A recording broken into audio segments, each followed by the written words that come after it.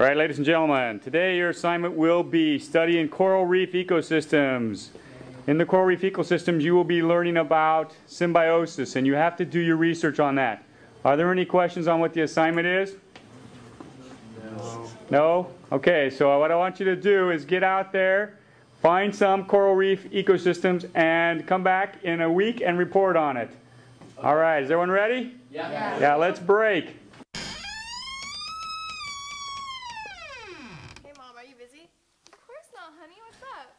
Well, I have a school project on coral reefs, and I really don't understand it. Could you help me out? Oh, of course! Let's go to the beach and see what lies beneath the surface. Okay. Come on.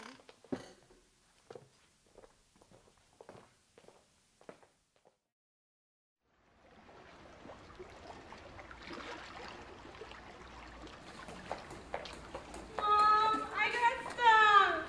It's okay, honey. No need to worry. You just have to learn the relationships between organisms in the reef. Let me show you around.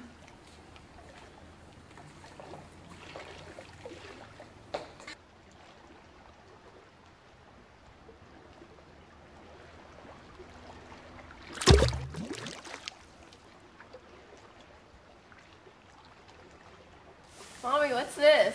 It's a coral, honey. A coral? No, it's not a fight. It's a symbiotic relationship. Helping each other live successfully.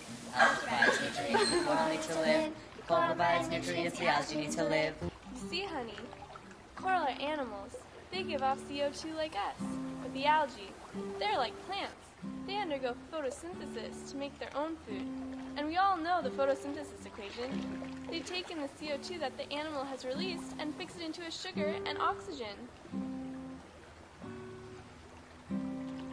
Coral and algae sit in the sea, helping each other live successfully. Each provides nutrients that are necessary. If the coral are active, that reef will be bleached. Coral reef bleaching is increasing.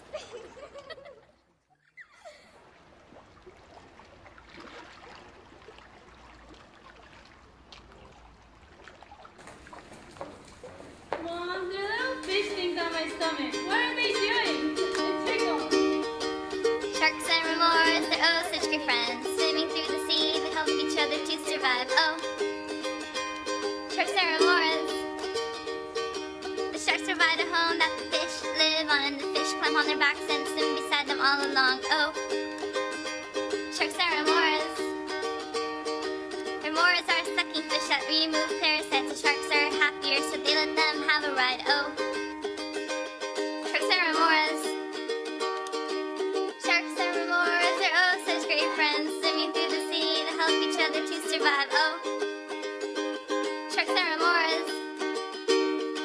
Sharks got parasites, remorse eat them all. The sharks can live longer thanks to their fishy friends. Oh, sharks and remorse. It's called symbiosis because they're both very happy. Oh no, Mom, it's a shark.